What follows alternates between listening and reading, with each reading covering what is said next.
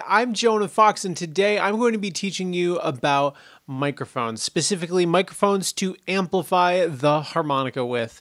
Let's go and get started. There are three main categories of mics to choose from, and they each are going to color the sound in a different way. If you don't want your sound changed very much at all, you're probably going to want a standard dynamic mic, which is usually used for vocals and instrument recordings. So a good dynamic vocal or instrument mic, and you can kind of lump them in together, they're not going to color your sound too much. It's just going to make it louder. So this is for players that want their clean and acoustic tone to be much louder, or people that like to run large pedal boards. Harmonica that goes through a vocal mic is going to be a little bit cleaner than harmonica through a different type of microphone, and because it's clean, it's going to have a little bit more room to put effects on top of it. Good choices here are the Shure mics like the SM57 or SM58. I myself am personally partial to this mic, which is the Sennheiser E835. I just really like the tone of this mic. These vocal style dynamic mics are not really made for the harmonica, and because of that, there's some things you have to deal with. On one hand, they're pretty long, and they don't offer you the ability to change your volume, which is really important if you're playing live, though many of them do have an on and off switch. If you want a smaller form factor of one of these microphones that also has volume control that would be really suitable for playing on stage, you might want to look into the Ultimate series of mics at Blows Me Away Productions. There are also some premium harmonica focused mics in this category, like the Jason Ritchie signature mic from the Lone Wolf Blues Company.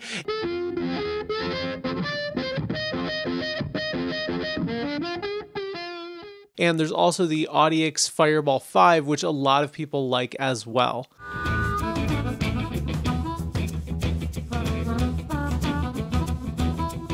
Before we move on, I want you to be aware that many instrument mics and vocal mics connect using an XLR cable.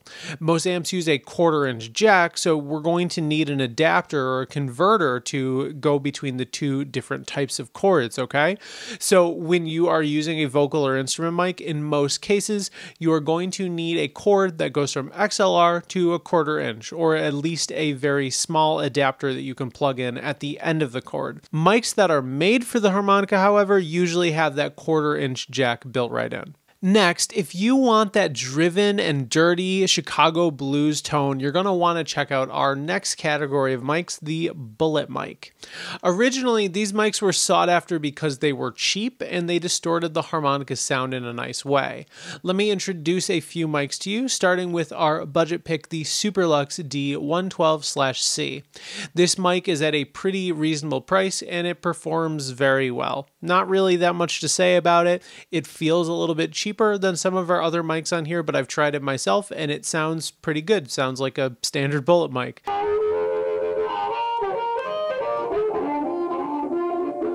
Very similar to the Superlux is the classic Shure Green Bullet. This is the standard choice for a lot of people looking to get a bullet mic. And it has all of the good and bad things that come with bullet mics. It's pretty large, it's pretty heavy, surprisingly heavy, and it has a good bullet mic sound. It has a very good like classic sound. Now if that's the sound that you want, this is a solid option to pick.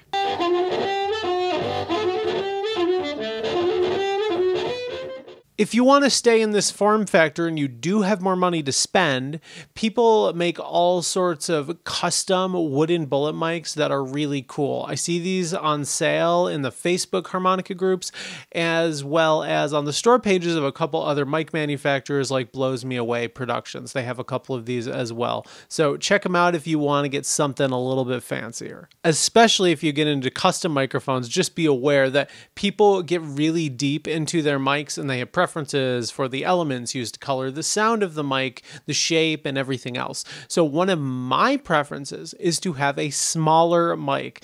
The standard bullet shape is just too large for me. These mics are in general very big and heavy, but if you still want the sound, then there are still more options to look into.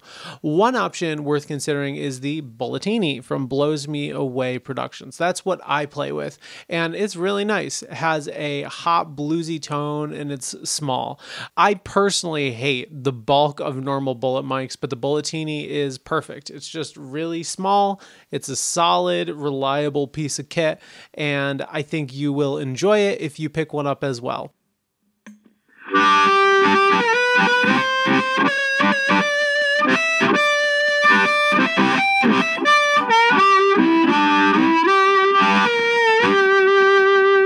If you also want a smaller mic, but you don't want to get a Bulletini either because of the price tag or some other reason, I would consider checking out a Bottle of Blues, which is a small mic that has a bit of that blues distortion to it, and I think you might enjoy that one as well. And there's some others in this category, like the Shaker mic, which I've tried and I wasn't crazy about personally. These two mics, the Bottle of Blues and the Shaker mic, aren't really bullet mics necessarily, but they have a similar sound. And for whatever of these mics that you get, try, if you can, to pick up one that has a volume control knob. This really comes in handy when you're playing on stage. You might want to use it to cut the feedback really quick. You might want to use it just to give room for someone else to solo. You just want to have a volume control knob if you have the ability to do that. And if you don't have a volume control knob, these mics are really better for just playing around the house than in playing in front of a crowd. Next, lavalier mics are a thing, and they are kind of a unique, uncommon choice. They can be very clean, and they can also be very hot and distorted. Like if you push a lavalier mic, it's going to have a more distorted sound than your average bullet mic. This can be good and bad. I find that it can make your tone a little bit closer to an electric guitar than a harmonica.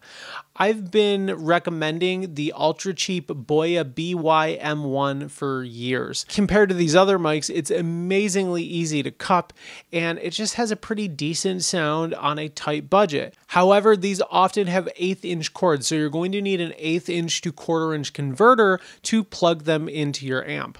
They do make some wireless lavalier mics, but I have not tried them yet personally. If you do, let me know how it goes in the comments below. In general, lavalier mics are cheap, they sound decent, and they're tiny.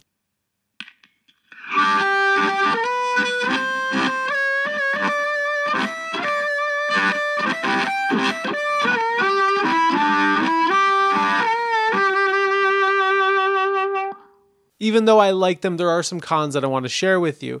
These mics have very thin wires, which I personally don't like. They also don't have a volume control, which, as I mentioned, is very important for playing on stage, and the Boya mic in particular needs a little battery. Now, all of these factors make this a better mic choice for players trying to practice at home as opposed to playing on stage. If you find a better option here or a wireless one that works well for you, let me know in the comments what it is. Some lavalier mics don't work through amps. I'm just going to let you know that now, so be cautious when trying to buy new mics. On the topic of wireless, there are also all these receivers that you can buy that will wirelessly transmit your signal from your microphone to your amp.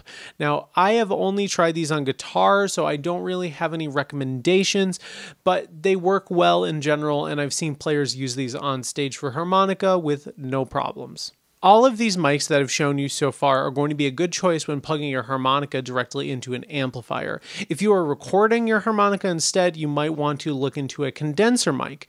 I use a Blue Ember mic personally. I've used it for a lot of my YouTube videos. They are a bit more sensitive when compared to a dynamic mic, but clean harmonica sounds pretty great through a decent condenser. It really makes the acoustic tone shine. I would really only bother looking into these if you are recording through a computer with an audio interface, because condenser mics usually need external power.